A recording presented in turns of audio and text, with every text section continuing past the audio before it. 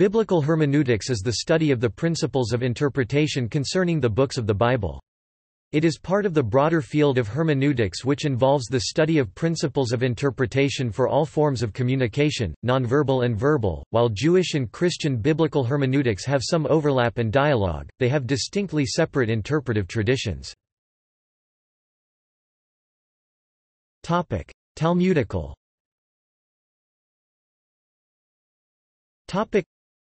Talmudical hermeneutics Hebrew, approximately, Mide Shturen Durst Ben refers to Jewish methods for the investigation and determination of the meaning of the Hebrew Bible, as well as rules by which Jewish law could be established.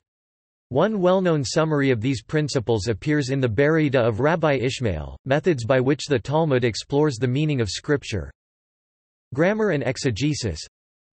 The interpretation of certain words and letters and apparently superfluous and/or missing words or letters, and prefixes and suffixes. The interpretation of those letters which, in certain words, are provided with points. The interpretation of the letters in a word according to their numerical value, see gematria. The interpretation of a word by dividing it into two or more words, see notarikon. The interpretation of a word according to its consonantal form or according to its vocalization. The interpretation of a word by transposing its letters or by changing its vowels. The logical deduction of a halakha from a scriptural text or from another law. The rabbis of the Talmud considered themselves to be the receivers and transmitters of an oral Torah as to the meaning of the scriptures. They considered this oral tradition to set forth the precise, original meanings of the words, revealed at the same time and by the same means as the original scriptures themselves. Interpretive methods listed above such as word play and letter counting were never used as logical proof of the meaning or teaching of a scripture.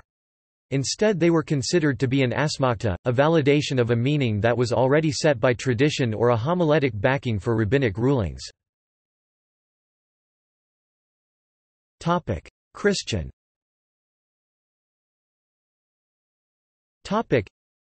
Until the Enlightenment, biblical hermeneutics was usually seen as a form of special hermeneutics like legal hermeneutics. The status of scripture was thought to necessitate a particular form of understanding and interpretation. In the 19th century it became increasingly common to read scripture just like any other writing, although the different interpretations were often disputed. Friedrich Schleiermacher argued against a distinction between general and special hermeneutics, and for a general theory of hermeneutics applicable to all texts, including the Bible. Various methods of higher criticism sought to understand the Bible purely as a human, historical document. The concept of hermeneutics has acquired at least two different but related meanings which are in use today. Firstly, in the older sense, biblical hermeneutics may be understood as the theological principles of exegesis, which is often virtually synonymous with principles of biblical interpretation, or methodology of biblical exegesis. Secondly, the more recent development is to understand the term biblical hermeneutics as the broader philosophy and linguistic underpinnings of interpretation. The question is posed, how is understanding possible? The rationale of this approach is that, while Scripture is more than just an ordinary text, it is certainly no less than an ordinary text. Scripture is in the first analysis text which human beings try to understand. In this sense, the principles of understanding any text apply to the Bible as well, regardless of whatever other additional, specifically theological principles are considered. In this second sense, all aspects of philosophical and linguistic hermeneutics are considered to be applicable to the biblical texts, as well. There are obvious examples of this in the links between 20th-century philosophy and Christian theology. For example, Rudolf Bultmann's hermeneutical approach was strongly influenced by existentialism, and in particular by the philosophy of Martin Heidegger, and since the 1970s, the philosophical hermeneutics of Hans-Georg Gadamer have had a wide-ranging influence on biblical hermeneutics as developed by a wide range of Christian theologians. The French-American philosopher René Girard follows a similar trail. Diverse interpretations. Biblical scholars have noted the diversity of interpretations by Protestants and to a lesser extent by Catholics. In his foreword to R. C. Sproul's Knowing Scripture, J. I. Packer observes that Protestant theologians are in conflict about biblical interpretation. To illustrate the diversity of biblical interpretations, William Yarchin pictures a shelf full of religious books saying different things, but all claiming to be faithful interpretations of the Bible. Bernard Ramm observed that such diverse interpretations underlie the doctrinal variations in Christendom. A mid-19th century book on biblical interpretation observed that even those who believe the Bible to be the Word of God hold the most discordant views about fundamental doctrines. The Catholic Church asserts the capital importance of biblical interpretation, and Catholic scholars recognize some diversity in the Bible. This allows for an openness of interpretation as long as it stays within the Catholic Church's theological tradition. So it is that theological factors set the parameters for interpreting the Scripture that Catholics believe to be the Word of God. Such parameters disallow the widely differing interpretations that make it possible for Protestants to prove almost anything by the Bible. Theological hermeneutics as traditional Christian biblical exegesis.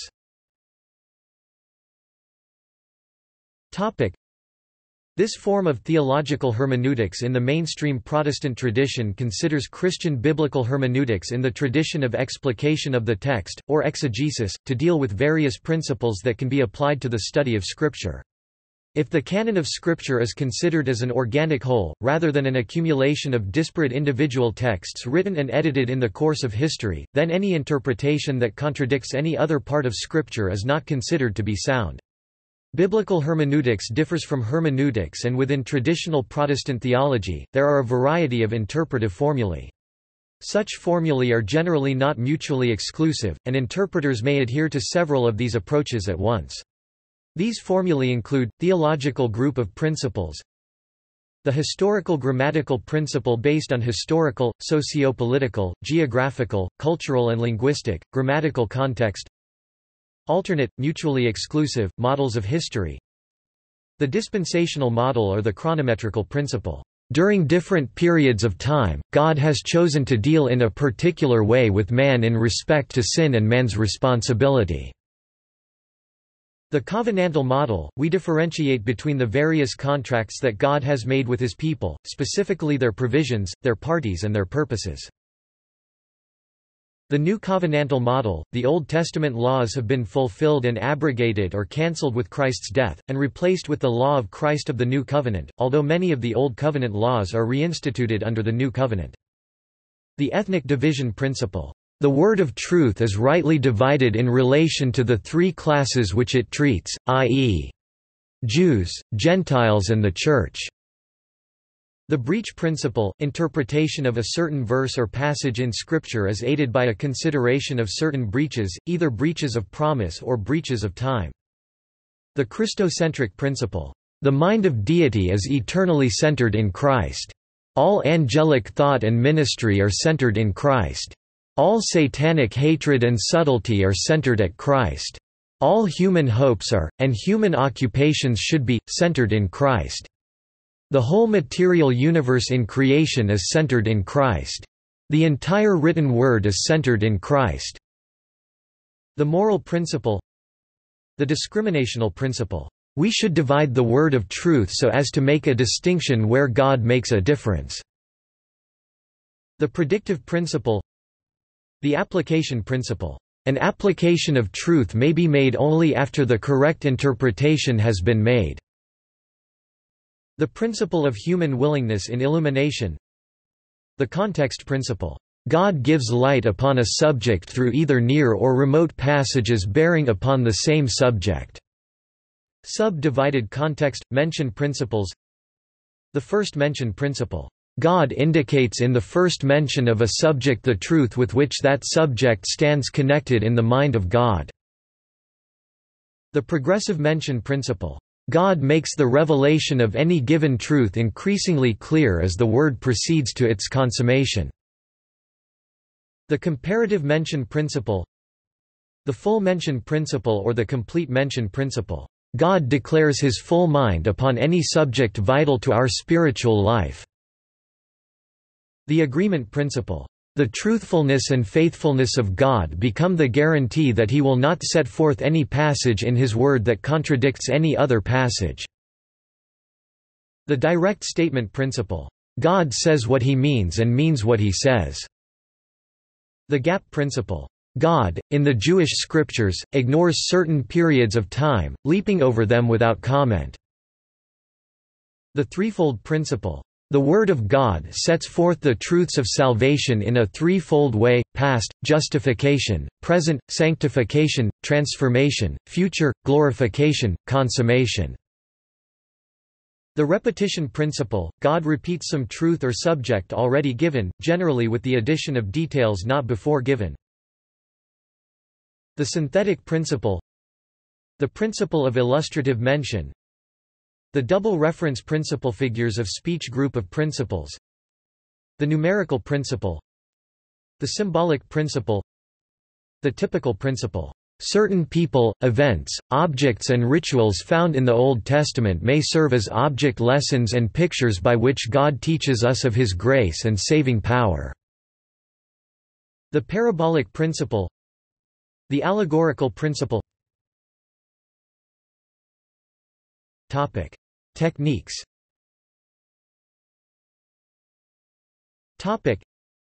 In the interpretation of a text, hermeneutics considers the original medium as well as what language says, supposes, doesn't say, and implies. The process consists of several steps for best attaining the scriptural author's intended meanings. One such process is taught by Henry A. Verkler, in Hermeneutics, Principles and Processes of Biblical Interpretation 1981.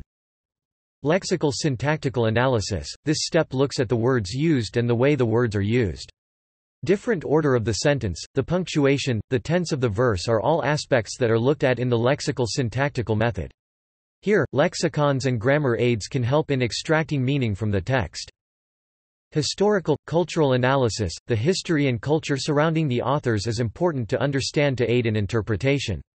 For instance, understanding the Jewish sects of the Palestine and the government that ruled Palestine in New Testament times increases understanding of Scripture. And, understanding the connotations of positions such as the high priest and that of the tax collector helps us know what others thought of the people holding these positions. Contextual analysis. A verse out of context can often be taken to mean something completely different from the intention. This method focuses on the importance of looking at the context of a verse in its chapter, book and even biblical context. Theological analysis. It is often said that a single verse usually doesn't make a theology.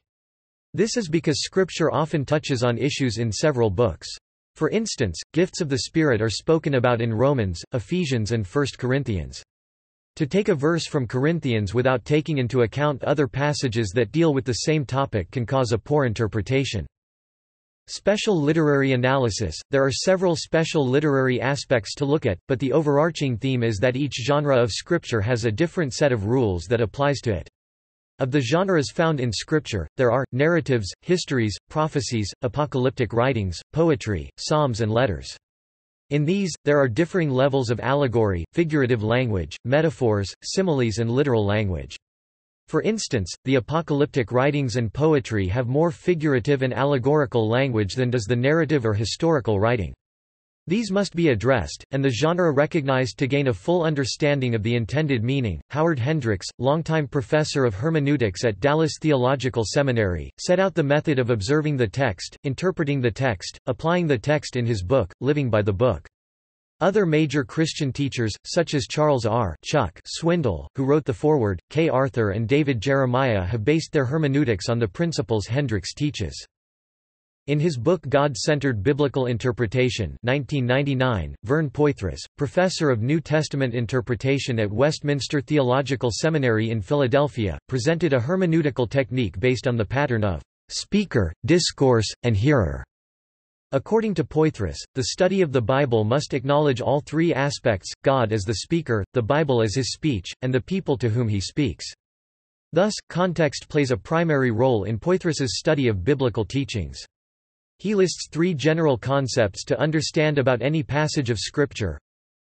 Original time and context – this includes the personal perspective of the writer, the normative perspective of the text itself, and the situational perspective of the original audience. Transmission and its context – understanding the transmission of Scripture includes contemplating the message being sent through the text, taking into account the concerns of individual writers, translators as well as its broader role in the unraveling narrative of history. Modern context – Poythress calls interpreters to understand Scripture as, "what God is saying now."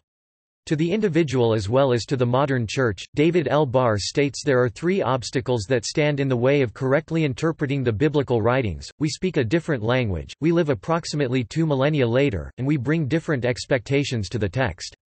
Additionally, Barr suggests that we approach the reading of the Bible with significantly different literary expectations than those in reading other forms of literature and writing.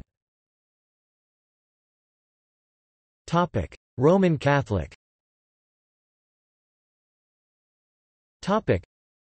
The Catholic Encyclopedia lists a number of principles guiding Roman Catholic hermeneutics in the article on exegesis. Note, the Catholic Encyclopedia was written in 1917 and does not reflect the changes set forth by the encyclical Divino Afflante Spiritu published by Pius XII in 1943, which opened modern Catholic biblical scholarship.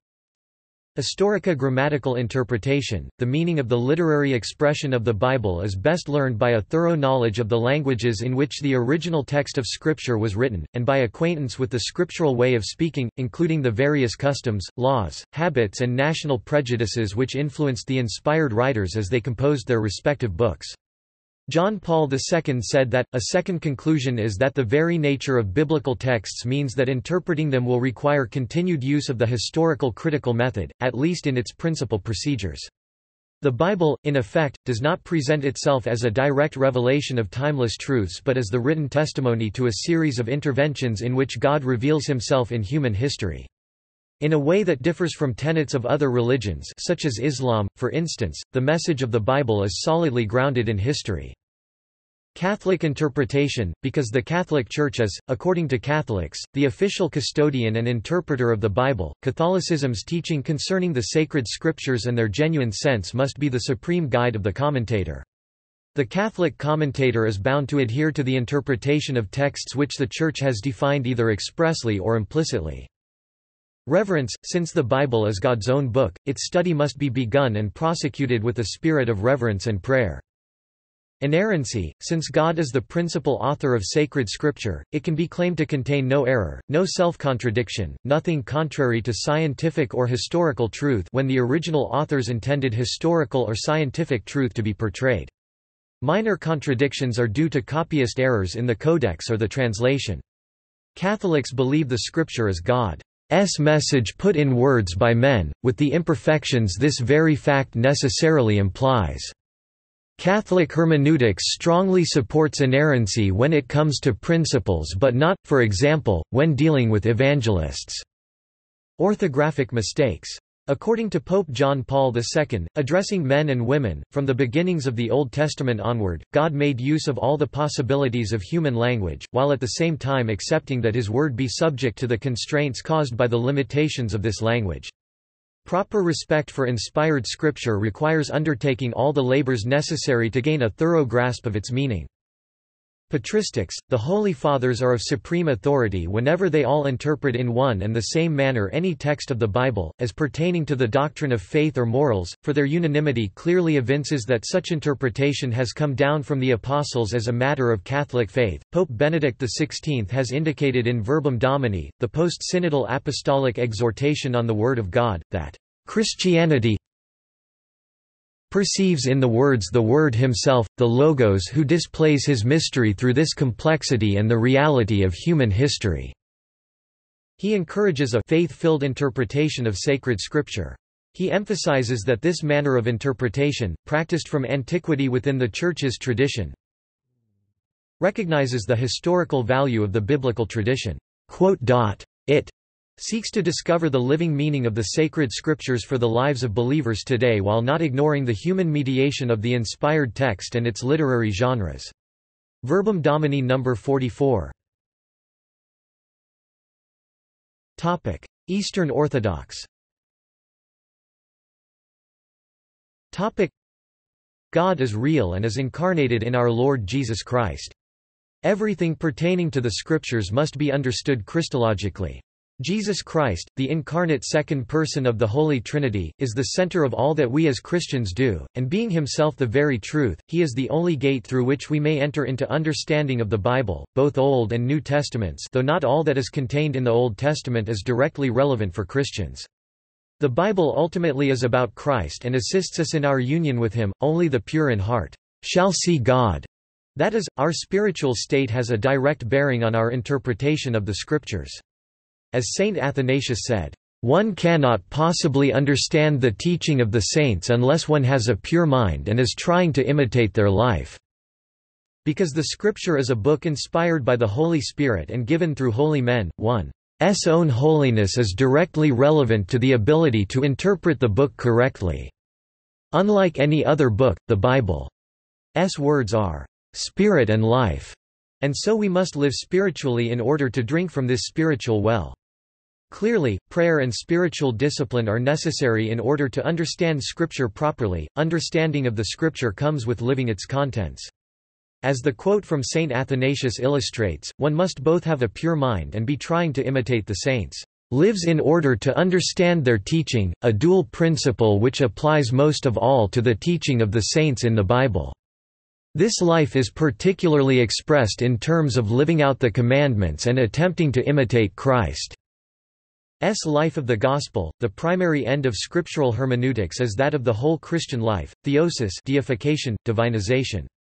That is, our purpose in attempting to understand the Bible must not be merely for academic inquiry but rather must be in order to become fully divinized human beings, soaked with the life of God, participating in his divine energies, growing to the fullness of the stature of Christ. We interpret Scripture in order to become by grace what Christ is by nature, to become God. Only within the community of the Church can the Bible be understood. It was written by the Church, in the Church and for the Church. Thus, it is a family document, which is the highest point of holy tradition, taken with faith alongside the writings of the Fathers, the liturgy, the icons, the lives of the saints, and so on. The Scripture is a witness to the truth, not an exhaustive tome on Christian living. Nowhere in the words of Scripture itself can we find the teaching that it is all sufficient for Christian life. What we as Orthodox Christians do must always be consonant with the Scriptures, but explicit mention of a practice or teaching in the Scripture is not a requirement for its inclusion in the life of the Church. The Apostle Paul himself mentions the reality of unwritten sources of church tradition being equally in force for the believer in 2 Thessalonians chapter 2 verse 15, that these traditions to which we must stand fast and hold may be by word or by our epistle. Examples of practices not explicit in Scripture are making the sign of the cross, triple immersion for baptism, and having monasticism. Saint Basil the Great even says that without maintaining the unwritten traditions of the Church, we mutilate the Gospel. On the Spirit 66, we must respect the integrity of the canon of the Bible as given to us in the Church's tradition. Searches for other texts written by apostles or prophets may be interesting and of scholarly merit, but they are not part of the hermeneutical project within the Church. Or conversely, attempts to debunk the authorship or authenticity of the books in the canon are also outside the Church's life. If we were to find a verifiable new work by St. Paul or to discover that Moses did not in fact write Genesis, neither finding would have any bearing on the canon. It is what it is. We must use every resource at our disposal in interpreting the Scripture to bring ourselves and others to the knowledge of the truth. Certainly, there must be spiritual discernment in knowing how to use those resources, but at least theoretically, anything can be used to come to know the truth better as it is revealed in Holy Writ. We must have humility when approaching Scripture. Even some of the Church's greatest and most philosophically sophisticated saints stated that some passages were difficult for them. We must therefore be prepared to admit that our interpretations may be wrong. Submitting them to the judgment of the Church, we may make use in a secondary fashion of the resources of academic scholarship, whether logic, archaeology, linguistics, etc. These resources can be helpful in terms of illuminating our understanding of Scripture, but they must always be given only secondary prominence in the project and always only in conjunction with all these other hermeneutic principles. Primary must always be our life in the Church, living, studying and knowing the Bible within that vivified and salvific holy tradition. Trajectory hermeneutics. Trajectory hermeneutics or redemptive movement hermeneutics (RMH) is a hermeneutical approach that seeks to locate varying voices in the text and to view these voices as a progressive trajectory through history, or at least through the biblical witness, often a trajectory that progresses through to the present day. The contemporary reader of Scripture is in some way envisaged by the biblical text as standing in continuity with a developing theme therein. The reader, then, is left to discern this trajectory and appropriate it accordingly. William J. Webb employed such a hermeneutic, in his Slaves, Women and Homosexuals. Webb shows how the moral commands of the Old and New Testament were a significant improvement over the surrounding cultural values and practices. Webb identified 18 different ways in which God dealt with his people moving against the current of popular cultural values. While for Webb the use of this hermeneutic moves to highlight the progressive liberation of women and slaves from oppressive male, bourgeois dominance, the prohibition of homosexual acts consistently moves in a more conservative manner than that of the surrounding ancient Near East or Greco-Roman societies. While Paul does not explicitly state that slavery should be abolished, the trajectory seen in Scripture is a progressive liberation of slaves. When this is extended to modern times, it implies that the biblical witness supports the abolition of slavery. The progressive liberation of women from oppressive patriarchalism, traced from Genesis and Exodus through to Paul's own acknowledgement of women as co-workers, Rom. 16-3, sets a precedent that when applied to modern times suggests that women ought to have the same rights and roles afforded to men. Historically, the biblical witness has become progressively more stringent in its views of homosexual practice, and the implications of this are not commented upon by Webb. See also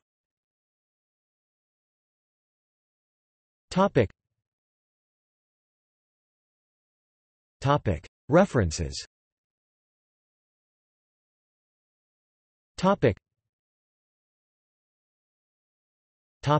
Further reading Brown, Raymond E., Joseph A. Fitzmyer, and Roland E. Murphy, eds. 1990. The New Jerome Biblical Commentary. New Jersey, Prentice Hall. ISBN 0-13-614934-0. See especially, Modern Criticism and Hermeneutics pp. 1113–1165. De la Torre, Miguel A. Reading the Bible from the Margins. Orbis Books, 2002, Duvall, J. Scott, and J. Daniel Hayes. Grasping God's Word, A Hands-on Approach to Reading, Interpreting, and Applying the Bible. Grand Rapids, Michigan, Zondervan, 2001. Kaiser, Walter C., and Moises Silva. An Introduction to Biblical Hermeneutics, The Search for Meaning, Rev. ed. Grand Rapids, Michigan, Zondervan, 2007. Kim, Young Suk. Biblical Interpretation, Theory, Process, and Criteria 2013 ISBN 978-1-61097-646-6 Osborne, Grant R. The Hermeneutical Spiral, A Comprehensive Introduction to Biblical Interpretation. 2nd edition. Downers Grove, Ill, InterVarsity Press, 2006.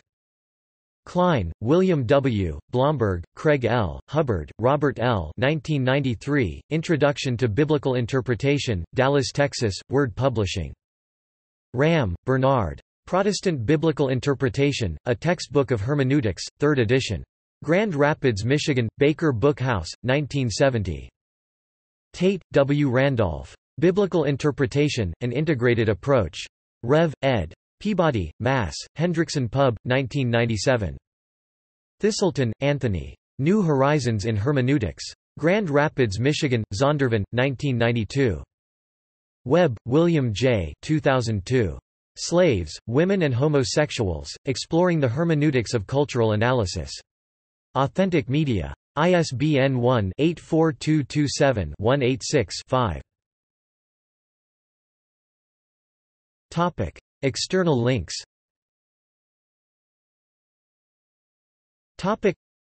Biblical Interpretation and Application Reading Room. Extensive online resources for contemporary biblical hermeneutics, Tyndale Seminary. Issues in Hermeneutics by Professor Herman C. Hanko. Bibliology and Hermeneutics course featuring audio and video resources from an evangelical perspective. Basic rules for New Testament exegesis. Reverend Drive. José Puthenvide. Sci-Bible Interpretation of the Bible Passages Through Tools of Psychology. A website interpreting biblical passages Sunday homilies using psychology and biblical scholarship. Website biblicalstudies.org.uk offers detailed bibliographies and numerous scholarly articles on various aspects of biblical hermeneutics. Hermeneutics, A Guide to Basic Bible Interpretation, by Darrell M. Erkel, Evangelical. Exegetical hermeneutics methods, Evangelical and Reformed. Inductive hermeneutics methods, logic-based. The Journal of Inductive Biblical Studies.